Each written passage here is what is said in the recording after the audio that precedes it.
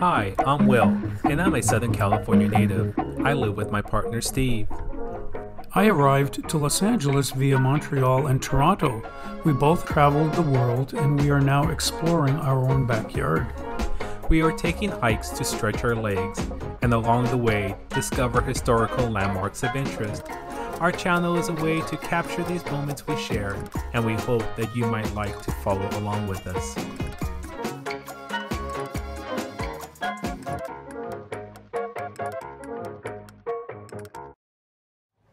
Hi, we are in Glendale, and a part of Glendale I was not familiar with. This is Brand Park, and in Brand Park we have the Brand Library and Art Center behind me, but it was once a personal home of Leslie Coombs Brand. And I never knew of this person. Apparently he was a real estate developer who is considered the father of Glendale, because when he built his beloved mansion, which is behind me, it was built in 1904. This whole area was just orange groves and undeveloped land that extended down to Griffith Park. Really goes to show you how in 1904, LA was just really just a backwater town back then. Mr. Brand went to the Columbian World's Fair Exposition. I'm not sure what year that is, somewhere in the late 1800s. And he fell in love with this Indian Moorish style type of architecture. And that's what this is based off of.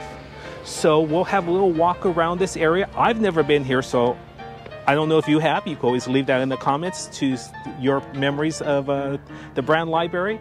But as far as Steve and I, we're going to explore the area, so let's come along.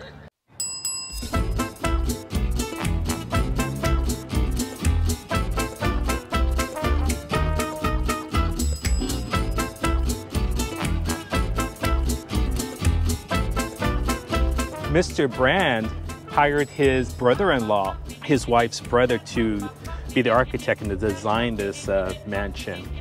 Mr. Brand, along with his wife, shared this mansion because they're very generous and had a very big extended family, so nieces and nephews. So a lot of the Brand family lived here at one time. And they were avid dog lovers, so much so that still in the early 1900s, they actually have a pet cemetery right on this property. So kudos to them. In 1924, unfortunately, Mr. Brand was diagnosed with cancer, and in 1925, he passed away. But in his will, he donated his mansion and the surrounding land to the city of Glendale. He wanted this area to be used for a memorial for his family and for the public works, so the members and the families of Glendale have a beautiful place to enjoy. And you can tell that the city of Glendale has kind of altered this area, because you could tell at one point, if we turn here, that this would have been the driveway as Mr. Brand and family and guests would have came through to probably enjoy a very lovely summer holiday up here in Glendale.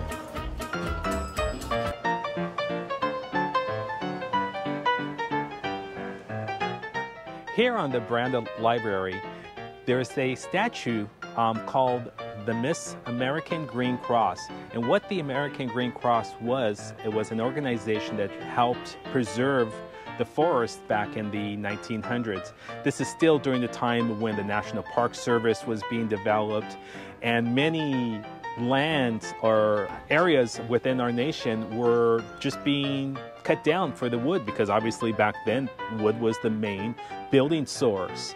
So there was people here that just wanted to preserve the land as it was. Here on the Brand Estate, it's actually on the foothills of the Verdugo Mountains.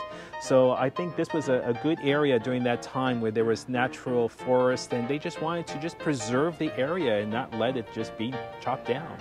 Some interesting trivia. This statue was actually at the Glendale High School, and in the 1920s they moved it. Don't know why they moved it, but it was lost for 20 years. You wouldn't think something like this size can be misplaced, but it wasn't until the 1950s where it was rediscovered and placed right here where we see it now. In 1969, the city of Glendale decided to invest a little bit more into the Brand Estate. They already had their library established, but they added on for some art galleries to get more people involved in recreation. But you could tell in 1969, the styles were kind of changed. It really doesn't go with this Indian style motif that we have here, but I guess they wanted to blend the old and the new together.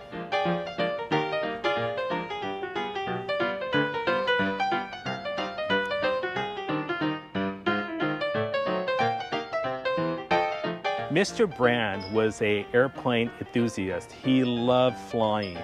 And down here somewhere, it's already been taken away, but he had his own private airfield.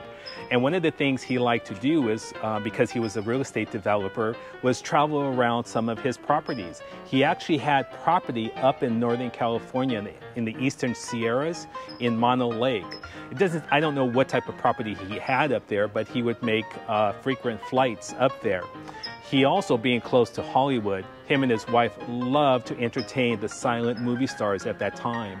They even had a pilot on staff just to fly people in and out because they love to entertain here at the estate.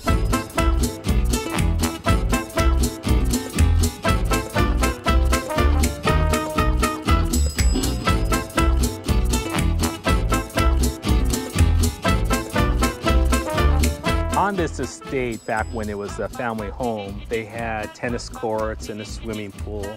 So in the early 1900s, it must have felt great on a hot 100-degree San Fernando Valley, probably no breeze, just to put on your wool bathing suit with your long black stockings and dip in the water.